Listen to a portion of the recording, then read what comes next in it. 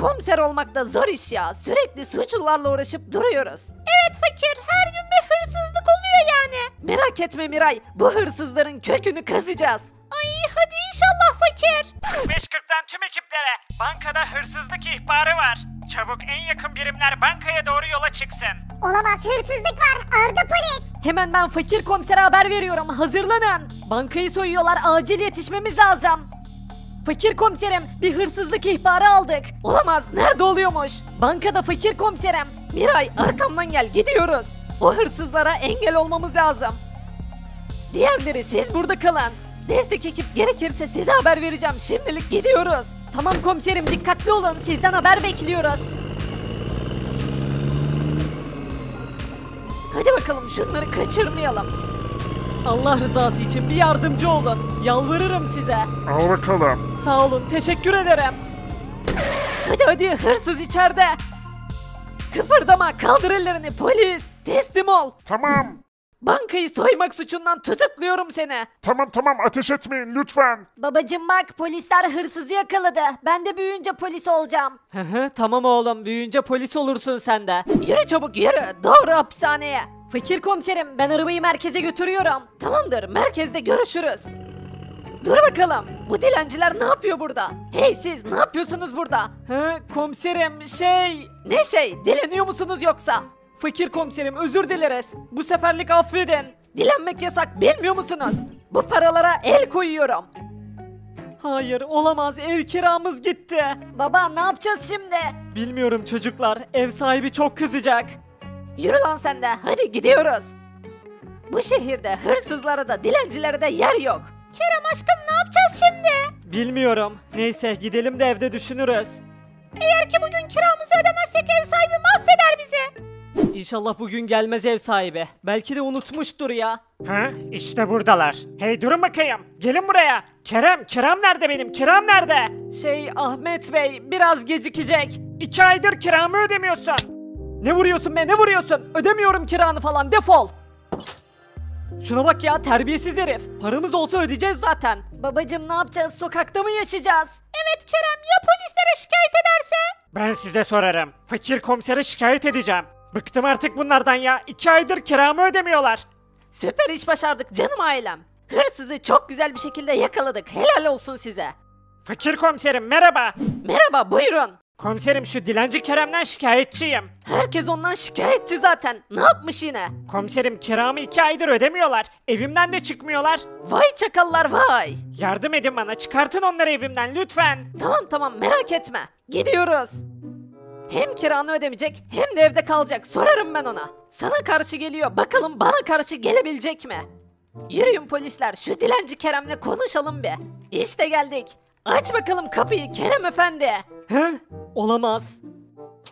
Fakir komiserim. Buyurun, bir sıkıntı mı vardı? Sen kiranı neden ödemiyorsun? Bak, ev sahibi şikayetçi. Komiserim, bugün aldığınız o parayla kirayı ödeyecektim. Bana ne kardeşim, dilenmeseydin. Doğru düzgün bir işte çalışsaydın o zaman. Herkes çalışıyor. Sen kendini çok akıllı mı sanıyorsun, dileniyorsun? Komiserim. Başlatma komiserine, yürü çabuk. Her attığınız like Kerem ve ailesine destek olacak. Like atmayı unutmayın arkadaşlar. Kerem ve ailesinin desteğinize ihtiyacı var. Abone olursanız da onlara en büyük yardımı yapmış olacaksınız.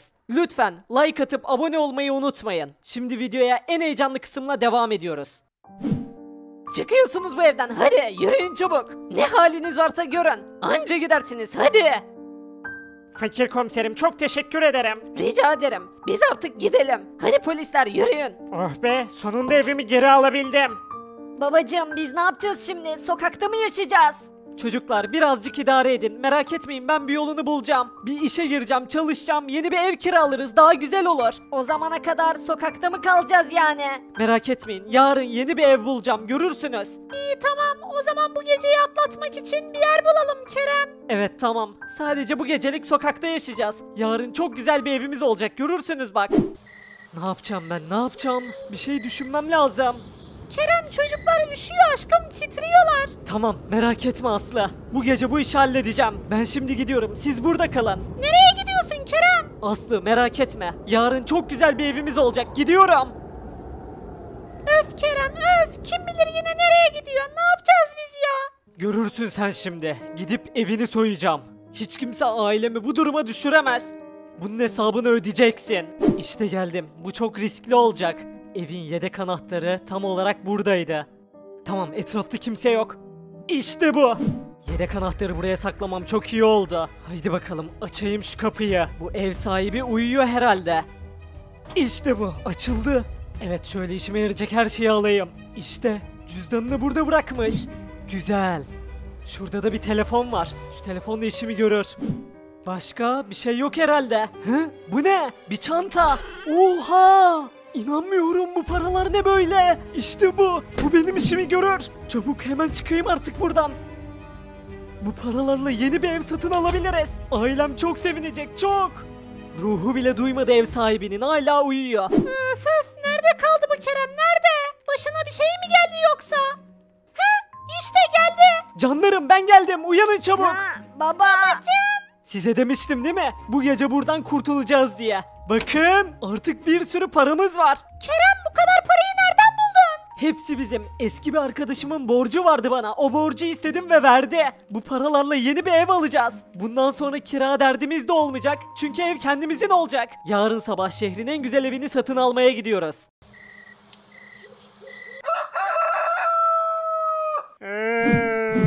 Bugün yapacağım bir sürü iş var. Alışverişe gideceğim, yeni bir araba satın alacağım.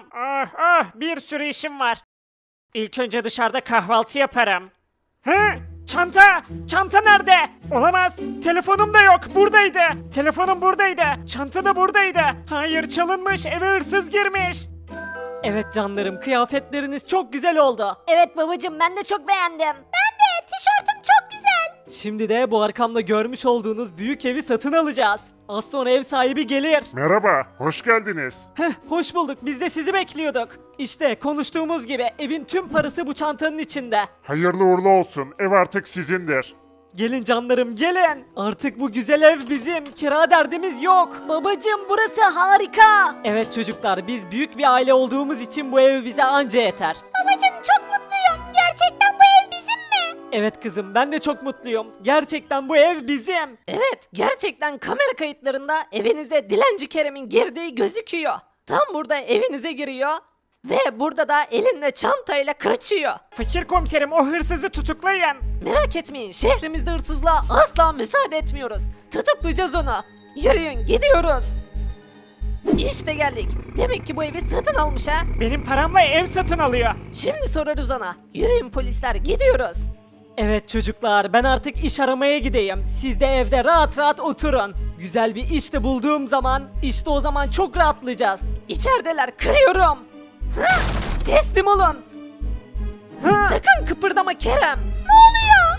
Seni hırsızlık yapma suçundan tutukluyorum. Ne oluyor? Biz hırsızlık falan yapmadık. Bırakın bizi. Hırsız değiliz biz, bırakın bizi. Yat yere, yat. Sen de yat bakayım yere. Polis bey, bakın, her şeyi açıklayabilirim. Neyi açıklayacaksın? Ev sahibinin parasını çalmışsın. Hepsinden şikayetçiyim fakir komiser. Hepsini hapse atın. Kerem, bunu nasıl yaparsın? Hani o parayı bir arkadaşından almıştın. Özür dilerim. Her şeyi siz iyi olun diye yaptım ama başaramadım. Tüm her şeyi elime yüzüme bulaştırdım. Sen ve ailen hırsızlık suçuna bulaşmaktan tutuklusunuz. Doğru hapishaneye gidiyorsunuz. Hadi polis, takip et bizi. Şunları doğru merkeze götürelim. Geliyorum fakir komiserim, arkanızdayım. Yaptığınız şey için mutlu musunuz? Şimdi hapishaneye gidiyorsunuz. Hak ettiğiniz cezayı çekeceksiniz. Sizin gibi hırsızlara bu şehirde yer yok. Hayır, özür dilerim, pişmanım. Son pişmanlık fayda etmez Kerem. Hapishaneye gireceksin. Belki 10, belki 20 sene ceza alacaksın.